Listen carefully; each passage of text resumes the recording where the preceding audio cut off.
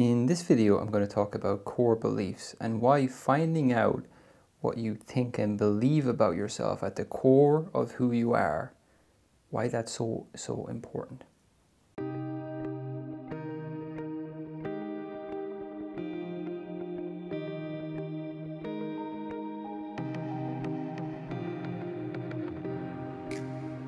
To start off here, I'm going to ask you a question. I just want you to think about this. What would it be like if you were to really realize and accept, really know that who you are at the core of your very being is okay? Who you are at the very core of your being is fundamentally enough, fundamentally acceptable, fundamentally good. Core beliefs are the thing that probably determines our life more than anything else, and these core beliefs are the beliefs that show up again and again in different ways. They're triggered by different things in life. But for some of us, it could be about not feeling good enough, could be a core belief that's in there. I'll never make enough money, I'll never meet anybody, etc., etc., these core beliefs that we have. And the thing is, these core beliefs are not really who we are. They are sort of a layer that masks who we really are at the core of our being. So to get to that core is tricky if it's covered up with this layer of limiting beliefs or negativity about who we are or who we think we are. The thing about it is, who you are at the core of your being is so important, because if you're in touch with who that is, the fundamental okayness of that, who you are at the center of your being, all these sort of issues that we have in life that surround our life, all the little problems and weaknesses and perceived difficulties that we have about ourselves, all of those things can be accepted. They don't become defining of who we are if we're in touch with who we are at the core of our being. If that part of us is sensed as perfectly enough, that's okay. Because if we are in touch with that, these surrounding little issues that we have, we see them more as little things to be, well, I could work on that, and I could look at that, and I could do something with that. But always with an awareness and an understanding of, even if that doesn't change, I'm still okay. My life can still be okay as it is. Sure, I might like to change a few of these little things, or I might like to grow, look at them.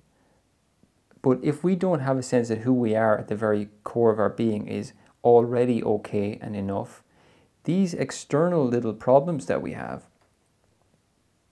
become the way we define ourselves. So any efforts we make to look at these or to change anything in these areas becomes a very, very scary and intimidating task to take on. So it's a readiness to sit with, okay, maybe I do have some problems, maybe I do have some issues, but do my issues define me, who I am? Do my problems define me? Do my perceived weaknesses define who I am? The core belief, essentially what I'm saying here, that we really need to look at is, I'm not enough. There's something fundamentally wrong with me. And until I change this and that thing, I can't be happy, or I can't have a functioning, peaceful life, a valuable life in which I feel like I'm receiving and contributing to the world. So this belief comes up again and again. It can be, as long as it's there, it'll get triggered. It'll get triggered by other people. It'll get triggered by social situations. It can get triggered by your bank account. It can get triggered by every time you look in the mirror, you'll see something that reflects that inner belief that's there. And when we're working with core beliefs, what I tell people is, okay, you can inquire into this, into the truthfulness of this belief that there's something wrong with me, I'm not enough. And you might do some inquiry in that core belief, and you might feel a sense of relief to see, well, maybe there's not as much to this as I thought. And a day goes by and the core belief comes right back in again, even after you did all this work on it. And the thing with a core belief is that, this is a really important thing, sometimes it takes repetitive work on a core belief before it can start to soften and fade off. So I've known people to do work on core beliefs for months, and that's consistent work on core beliefs. And I really tell people, like, look at this core belief. It's been coming up for years here. Conditioned to believe this core belief, this story about myself. So don't be afraid if it keeps resurfacing. In fact, that's the best thing that could possibly happen, because it means now I can really start to do a little bit more work on this and look at this core belief that I'm carrying. Ultimately, when it does fade off, what you're left with is, who are you at the core of your being? And it may not feel like it resonates with you right now, perhaps, but who you are at the core of your being is okay. It doesn't need to change. It can be open to working on things and looking at things, but from a secure foundation of, it's okay. I'm okay now. Okay, I don't have to change anything. So we need that security before we can actually even start to think about any of these additional changes that are good, that are fine, but they're not defining. Okay? So don't be afraid to look at a core belief again and again if it's going to come up, because the more it comes up, we can't actually do anything with it until it comes up. It gets triggered by something and it shows itself. So core beliefs are very, very important, but it is possible to change core beliefs, because it's really just conditioning. We've believed it for so long, and we've told it to ourselves for so long, often unconsciously, almost always unconsciously, until it gets triggered by something. It's just a conditioned pattern of thought, right? And we need to just look at it for a while until we start to let it down. Ultimately, we pick up these core beliefs. And the problem is, we believe that is by holding on to them, that's the thing that makes us safe. There's actually a feeling of insecurity or anxiety that comes up when we start to experiment with just putting it down. Because we've learned that to talk to ourselves in this way is actually a safety strategy for us.